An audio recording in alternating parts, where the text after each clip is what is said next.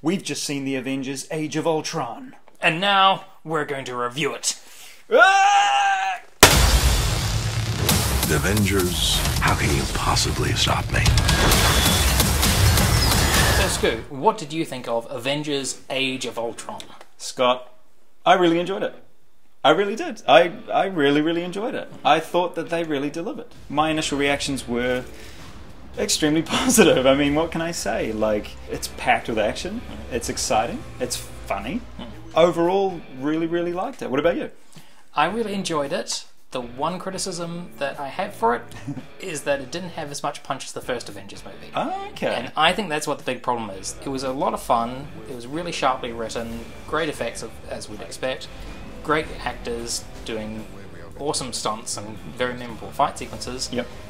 But it lacked just that little something extra.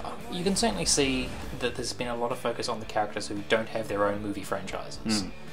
Captain America and Iron Man and Thor don't feature in it as much as you would say that they probably did in the first film. Yep.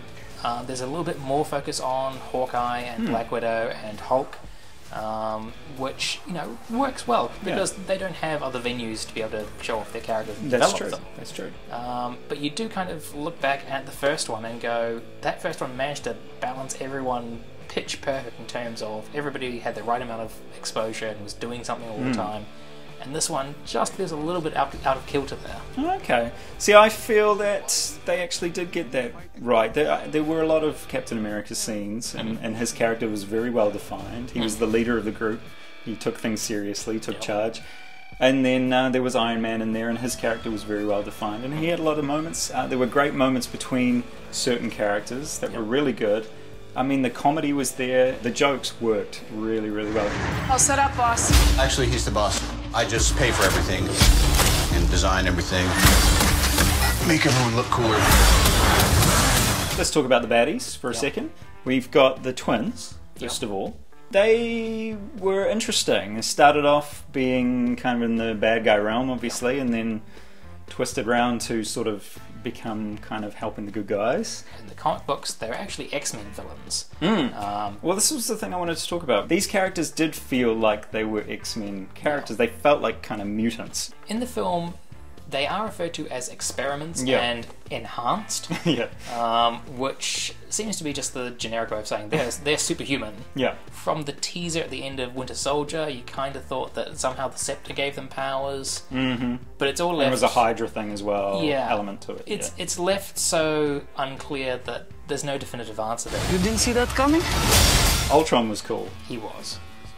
James Spader, as we all know, voicing him, but I'm guessing they motion captured him, maybe even facial captured him. There was definitely some motion capture work done in there, and honestly, I put it up there as only slightly below Andy Serkis's work on Lord of the Rings and King Kong and Planet of the Apes in terms of an awesome character. Yeah, and a side note, Andy Serkis is in the movie, but as a human character, and he's playing at times playing against a CGI character, which is probably the first time he's actually done that, the role reversal, but that was cool.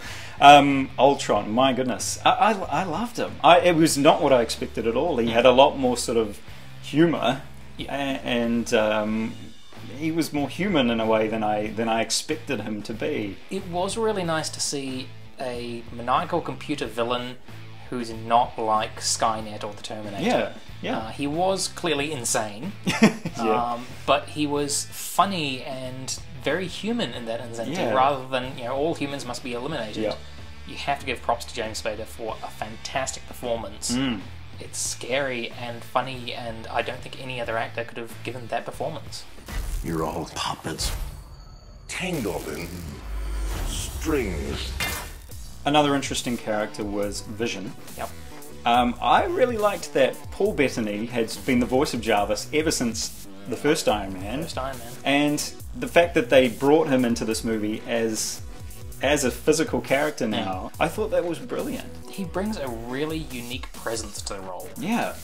More than just the voice. Yeah, it's a case of he really did create a different character other than just Jarvis. Yeah, and he clearly looked very different. The makeup was Exactly. excellent. It was so good. I was just looking at it going... Is that makeup? I think it is. Performance capture? I don't know. It looked like makeup because it looked like it was really on his face, and it looked really good. I mean, they had some makeup in Guardians of the Galaxy of the alien characters, real actors in makeup, which was great to see, but to see this again, if it is makeup, I hope it is, because if it's CGI, well done, because it fooled me. So overall, a thoroughly enjoyable movie, I have to say. People have been saying, oh, it's a little bit darker and Marvel's heading down a darker road, but it's like, nah, there was heaps of levity in there, heaps of comedy to keep it lifted up, unlike the DC equivalent, which is just all downbeat and downtrodden. So I think they absolutely nailed it. I'm going to say definitely a win for Marvel, but not the home run that we were hoping it was going to be. It's not another seismic shift the way that Avengers 1 was, or even possibly Guardians of the Galaxy was. It's a good, solid second entry. It's no Empire Strikes Back, though. Lord Vader, the fleet has moved down to flight speed and we're preparing to... You have failed me for the last time, Captain Beard. Yes, my lord. Make ready to land our troops beyond their energy field, then deploy the fleet so that nothing gets off the system. You are in command now, Admiral Beard. Thank you, Lord. So there you go, film crew review of Age of Ultron. Definitely worth seeing. Great way to kick off the US summer season.